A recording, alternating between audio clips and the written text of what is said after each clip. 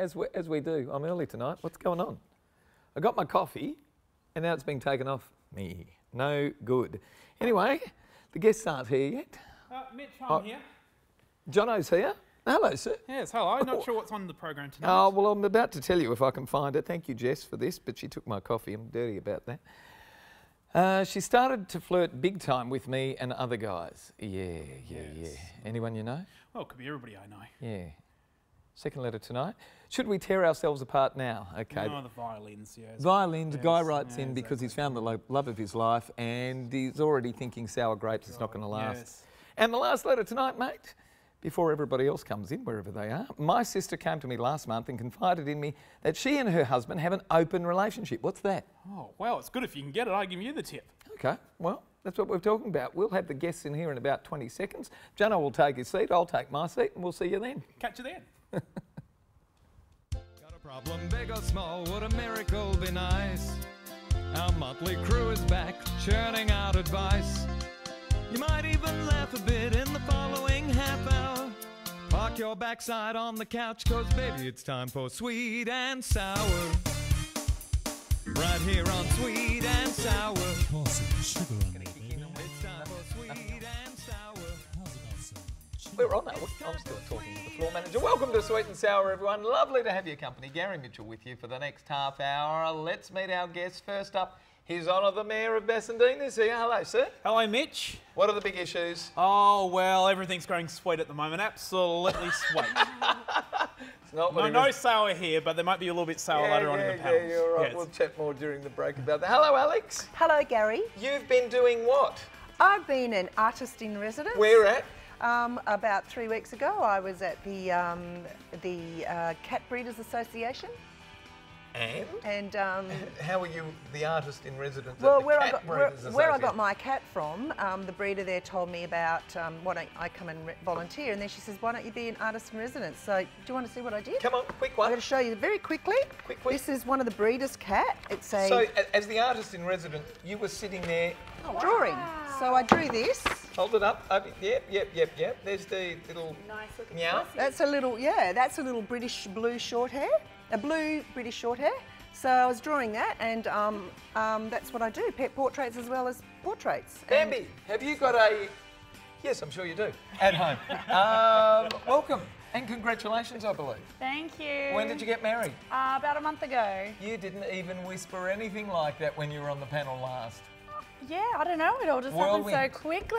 I don't know. My life's crazy. What's his name? Tell us about him quickly. His name is Gunnar Lefist. He's German. Gunnar Lefist. Gunnar Lefist. Bambi Lefist, Gunnar Lefist. Okay. Okay. Gunnar Lefist. Made my own surname, and there's no other Lefist in Australia or the world, so I just start my own you've thing. looked up all the white pages. I googled. Not all of them. All right, some of them. Welcome back to the show. Good to have you. Hello, Jen. Hi, how you going? What movies have you been in? I did play an extra in Greenfield, the one that premiered last week. Last week. Any good? Yeah, it was excellent. Very good. Excellent. Great turnout. Anything coming up? Side Sweet and Sour. Not too much at the moment. All right. Good to have you here, Jen. Thanks. What's this? Second or third time on the show? Second time on the show. Second time on the show. All right. Last time what? Yep. We're on. Yeah. Together? We're all girl panel. All girls. Almost all girl. You got two You of had us. all though. girls on you. We're keeping up to the team here, Jono. So here we go. First letter. Dear Mitch, about 4 months ago, my best friend and I were at a party. We both had our eye on a girl and figured some friendly competition was in order to try and seduce her. She loved the attention of both of us, but in the end I decided to give in to my friend. As much as I was attracted to the girl, I didn't mind because my friend hasn't had the best run with women lately. Since that party, they've been together and everything seemed fine until recently. She started to flirt big time with me and other guys, and I was out recently, saw her with a group of mates, and she was laughing and joking with some guy at the bar. Clearly he was wanting to get into her pants and was plying her with alcohol, and she wasn't saying no. It was a shameful display, but I left before I saw her actually kiss the guy. How do I let my mate know his girlfriend's a dud? Surely he'll think I'm just jealous. Should I just let him find out on his own? And it comes to us from Terry of Buxton in Queensland, and we're going to His Honour the Mayor first. Jono? Yes, Terry. I think the very important part in your letter is I left before I saw her actually kiss the guy. So, quite frankly, I think you are a little bit jealous. I'm a very personable person, and believe it or not, I have to bat away people when I'm at functions. I like to get up and close and personal with people, and she may just be the same. So, look, if you go and address your friend with no basis for an basis for an allegation, well, you could potentially just be talking a cockload of Scheisenhausen. So I suggest leave it be. Alex, is that always the best option anyway? Never say anything, even if you see your best mate's missus playing up? What do you do in those situations? I think, my opinion, I think you're just a jealous, nasty piece of work. Because what happens if you're wrong? No, you know what? She's probably at the bar having a good time. That's what really annoys me. When a woman's out there having a good time, that guy she's flirting with could be an old friend, could be her brother, could be her cousin, it could be anybody that you don't know. And you go and you say all your nasty stuff. I mean, like, get a life. You're so jealous that she chose him. And you say, oh, but I let her have him because blah, blah, blah. No, she didn't want you, and we can see why. What happens if his version is exactly as it is? Surely there's an avenue there. Why? There's no proof. She's at a bar, she's having a drink, You don't like she's this having bloke. fun, and he's all of a sudden tarred her with a brush Well, saying... nothing's happened. He left before Exactly. he saw Nothing's anything. happened. She's a Nothing's happened. tart. Oh. Bambi, you've had experience in this area. What's going on? Is this bloke just playing with figments of his imagination, or has he got reason to be concerned for his mate? He might have some reason, but if he really wants to be sure, what he should do is just properly confront her and say, do you want me? Are you playing my mate? Try get some answers. I don't think Get she's doing certainty. anything wrong. Oh no, she's laughing and having fun at a bar. Shut up, mate. She's having a good time. She's allowed It's a to. bar. Guess what? Bars sell drinks. Yeah, She's yeah. drinking them. You're allowed to take Stand a few it. drinks, aren't You're you? allowed to do that. And Okay. if he's really that concerned, go up and talk to her direct and just try to get a nice honest answer. Jealousy is a curse. We should talk about that too. Jen? Figment of his imagination?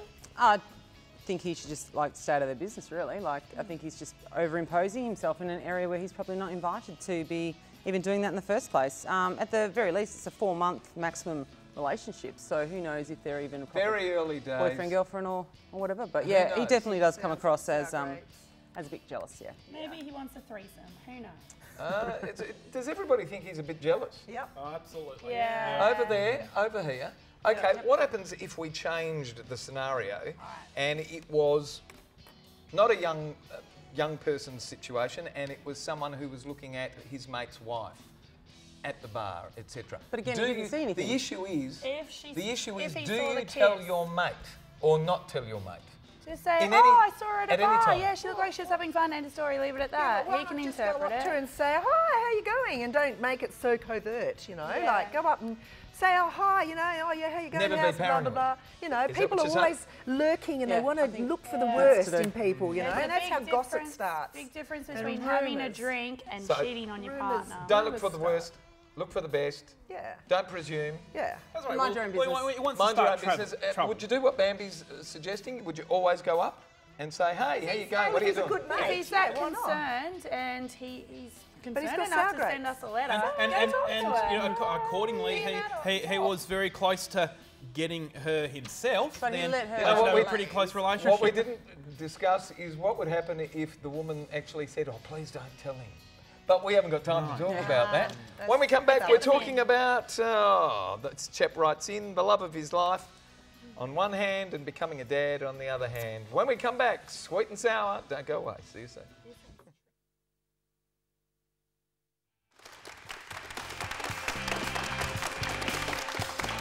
And Jono's ready too. We're all ready. If you'd like to send us a letter here at Sweet and Sour, send it to the address.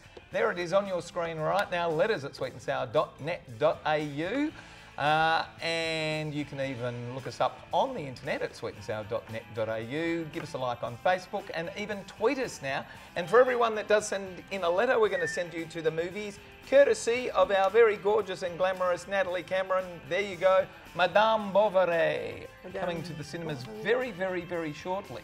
And you can even... She's wearing purple. We're all wearing purple tonight. You can even like us on Instagram as well, and you'll see a whole lot of photos of the crew backstage. Here we go, letter number 2 for tonight. Hello, Mitch and guests. After 2 failed marriages, I'm finally with the woman of my dreams, and we've been together now for 3 years. We became reacquainted after not seeing each other for 25 years. No question, we're in love, and it grows. It's like I'm a teenager again with all the bells, whistles and fireworks. It's the same for her. It's passionate, it's paradise, it's perfect. Well, almost. And it's the almost that really has me in a mental spin. You see, like me, she's been married before and she has a beautiful 13-year-old daughter. I've never had kids and it really has played on me, as all I ever wanted was a couple of kids or at least one. I'm the whole extended family's favourite uncle.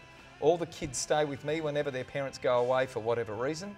I'm just a natural dad that just doesn't have kids. I'm happy to play surrogate dad to my partner's daughter, but I'm not her father and she doesn't need another dad because my partner's ex is a great dad. The truth is, my beautiful lover would dearly love to give me a child, but for a whole series of medical reasons, she can't have children now. So I'm torn, and in the back of my head, I know that those same medical issues will unfortunately mean that I will, in all probability, outlive her. At that point, I'll find myself without kids, too old to father any, and without the love of my life. I just don't know what to do. Should we tear ourselves apart now so I can go off and have kids? I'm too old to adopt. I will always love her no matter what happens, but the kids issue is unsettling me enormously, and that's unfair on everyone. It comes to us from Ken of Salisbury in South Australia, and we're going to Jen first. What does he do? He's torn. The love of his life, and he still wants to have kids. Ken, I think you just need to leave it alone. Chill. I think that if you're the favourite uncle to everyone, why can't you just be happy with that? If you really want to have a child and you can't have one with your current partner, then why don't you think about fostering a child, one that actually needs a parent that would obviously give, that you could give the love to that it needs. I think the world's already overpopulated, and I don't think that your desire to have one just because you want one is a good enough reason to leave your partner. But if it's that much of a deal to you, be happy being really old with a teenage child, because you're obviously over 45 you can't adopt, so yeah, I think you've missed the boat. Bambi, why is this man so paranoid about having kids? Why is it the be-all end-all for some people? I don't know. Some people just like to have them, I guess. I don't see the appeal. I like dogs myself. You could go buy a whole bunch of dogs. That would make you very happy. You can be papa to a bunch of puppies. That'd be really nice. But I don't know, I do feel a bit sorry for him. You know, he wants some kids for whatever reason, and he can't have them. It's in his head. What does he do? Does he stay with the love of his life? Stay with her. Maybe knock up some random at a bar. I don't know. When in doubt, There's always avenues. Lay about. You can always you've go got to options, mate. You've got options. He does have options. I like Voodoo Lounge myself. Lots of lovely ladies there. Voodoo Lounge? Voodoo Lounge in Northridge. Yeah. Hang on, does he stay attached or does he ditch the woman and go to the No, Voodoo no, Lounge? he's with the woman of his dreams. So he Don't be stays there? silly. He's staying with her, just going to go knock up a random girl. Okay. Yeah, that'll I make, think I Father of understand the that. year. that'll make the relationship last. Go on. Oh, is it my turn? Yeah, oh, well, you go if on you about wanted to. being passionate and paradise and perfect. You know, you sound pathetic. I can't believe it. You know, like you go on about how you've found the perfect woman and you're so happy and everything's perfect, but you can't have a kid. Oh, boo-hoo. You know, why don't you just be like the perfect uncle, as you said, but and you don't know what to do. You say, I don't know what to do. Get a dog. He doesn't know Why what don't you it's just like get to a have dog kids. and that'll give you something to do? And what was the other thing? I said, teenage, okay, you've got the teenage daughter and she's going to have a child, then you can be the grandfather and then see that child raise up. It's not all about having a little mini you. You know, it's like Jen was saying, there are lots of children out there that are looking for someone to love them and raise them as a child, and that's what you can do. It's not about a biological thing. Being a father means that you're going to be a father fathering. There's a really good program called the Fathering the Fathering Project. It's on 98.5 and it's brilliant. So, you know, yeah, you should just stay with the woman of your dreams that you've found, because finding that right person is really hard. Jono, he seems obsessed with finding certainty for his future. because he's got it mapped out. If I go here, this will happen. If I go there, that will happen. Life's about an abundance of things happening to you by chance. You never know what's going to happen, Ken. And I have to say, reading your letter and listening to your concerns, a song comes to mind that I think represents you, and you might want to look it up. It goes something like, "You're so vain, you probably think this song is about you," because you think it's all about you. You've got a wonderful woman, so-called the love of your life, who's actually dying, obviously, of a critical illness. You call yourself a phantom father. Well, I think you're a phantom lover. You know, if this child is so important to you, and obviously your love of your life thinks the same, why don't you advertise for a surrogate? And have a surrogate carry your baby, and then you can have a baby. But plenty look, of options. Again, life isn't just about you, and it is about family, and sometimes things just don't happen the way you want it to, so think of others. Grow up. Yeah, that's true. Goodness me, you've got so much in Gee, front we of gave you some. and you're not appreciating what you've Wow. got there. When we come back, we're going to talk about open relationships. Do they actually work? We're going to find out and see what the panel says when we come back. Don't go away. More of Sweet and Sour after the break. You know that feeling when you're in a lift with a group of strangers and the lift stops and no one can think of anything clever to say? Sweet and Sour's a lot like that.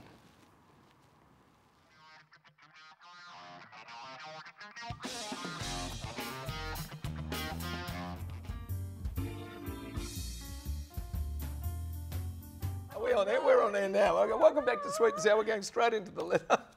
Aren't you glad you did that? No. Dear Sweet and Sour, look, it's none of my business. This has nothing to do with me, except it probably does, because it has implications for all married couples. My sister came to me last month and confided in me that she and her husband have an open relationship. Apparently he goes on business trips and has sexual relationships with whoever is available. Well, that's the way I think it works, and she does similarly whenever she goes away. The problem for her is that she now has chronic anxiety every time he goes away.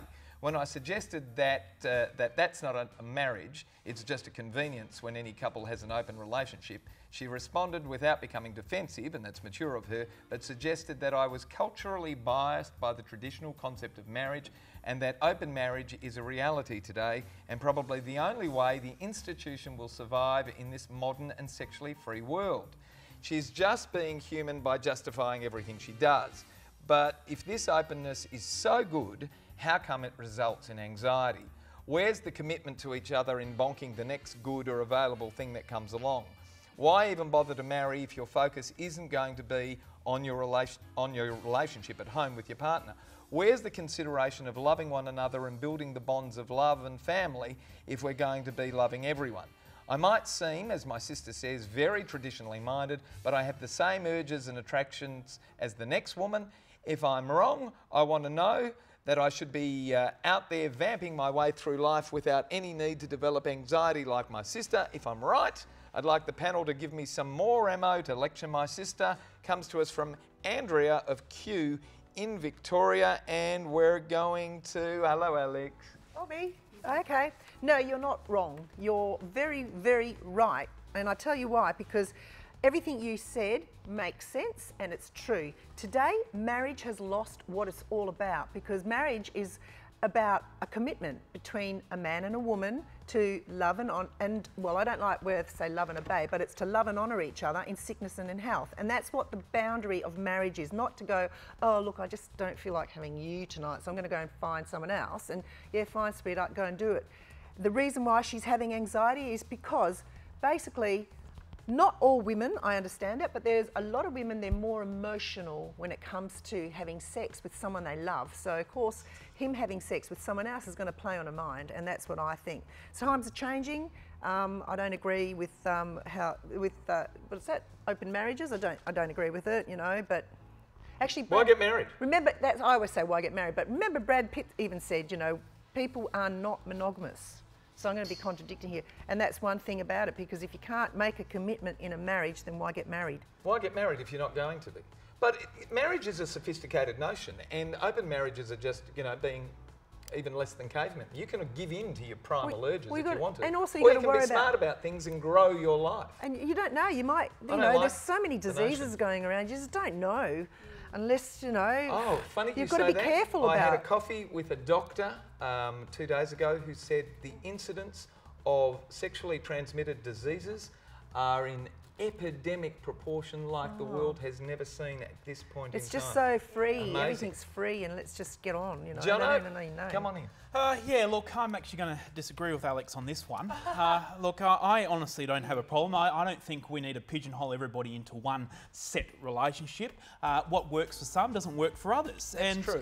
Obviously now, potentially if they have had an open relationship, I'll suggest that if there is anxiety at the moment, the trust factor's potentially being broken, because with an open relationship, I think it's important to always have that trust with one another and always tell one another before anything happens. Otherwise, if that breaks down, then you are really in trouble. And again, obviously, sexual urges is paramount in a marriage, and I have no issue with people trying to spice that up. Sometimes people get in a third partner, to spice the relationship up a little bit. Of course, you've got the sexual urges, whatever works. If you talk together as a couple, and you're happy. Look at that, you're getting me a bit excited. We might turn into an R-rated show, Alex. And that being said, I'll wind up. But I think it's all about if it's an open relationship, you need to be open in your conversations and discussions with one another. And if one side suddenly says, "Look, I'm not comfortable with this," you need to tell the other and put a stop to it. That's good. Jen, pretty good. where's the anxiety coming from?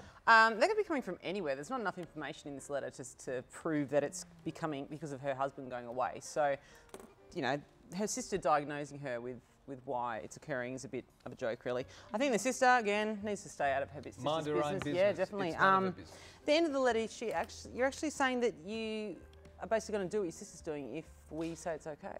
Yeah, that's interesting. So why do you want ammo to grill her if we say it's wrong? I don't get that. So I'm sure she won't base it just on what we have to say. Oh, she will. Well, And there's enough divergence on the panel. she'd now like to more ammo give to us her a sister. information to give here. Oh, we're good.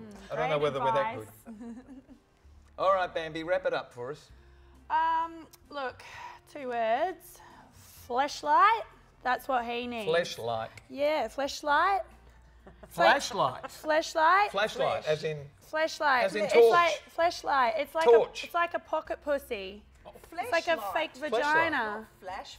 Flesh. It's like a fake vagina thing. There you go. It's like a, Oh. what we're guys old school. use. Sorry, I asked for clarification on it. Every guy should get one. I go away for work a bit. I'm You going away carry on a Friday. flashlight. No, it's No, for it has guys. been. It's like a guy's this, version Gary, of a like- vibrator. What do you do with it? You use it. It's like a pocket pussy. Imagine that. A fleshlight, is that modelled on anybody's in particular? Yeah, one of my friends has one modelled on hers. I'm going to get phone calls tomorrow. How'd you let the show get out of hand? You started talking about that rubbish. I'm going to go buy one tomorrow for Flesh- my partner because I go away fleshlights. on Friday for 2 You've weeks. just got married. Yeah, I'm going away for 2 weeks. Listen. And then, That's we better can than him Skype going out and finding He's not somebody. going to do that. Well, why does he won't need a do that. flashlight? Because I'm Do going you to like be gone this? for a couple of Do weeks. you like this letter to give away the pair of limited edition sunnies? You wanted to keep talking. I I want wanted to to hear shut what up. Bambi was. Where is this going? There's some Come on. amazing flashlights out there. Deep You can get- trouble yeah. with the senses. Deep Well, trouble with the maybe senses. we should give away a flashlight as well to the Every- winner of Everyone the who sends in a letter best can get letter a free tonight. flashlight. Which letter do you like to give away the pair of limited edition sunnies courtesy of a Long Treves? I'm going to go with letter 3. You like this me one? too. Trade it in for a flashlight. Yeah, let her Andrea through. of Q. Jen, what do you like? I don't really like any of them, but I'm going to go with letter 2. Letter 2? We can try and look after the glasses. All right. On this side of the panel, Jono? Look, I think letter 2, you should get the Ooh. fleshlight. And letter 3, I think we should give you the glasses. Yeah. You got letter who? Letter 3, Letter glasses. 3 three. glasses. Letter 3.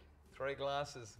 Coming out to Andrea of Q, a pair of limited edition sunnies. We got to go. And a flashlight. Good night, Jono. Bye. Good night, Bye, Alex. thank you. Bye. Good night, Bambi. Nighty-night. Good night, Jen. See ya. Thanks for having us in your home tonight, Australia. Thank you, crew. Good night.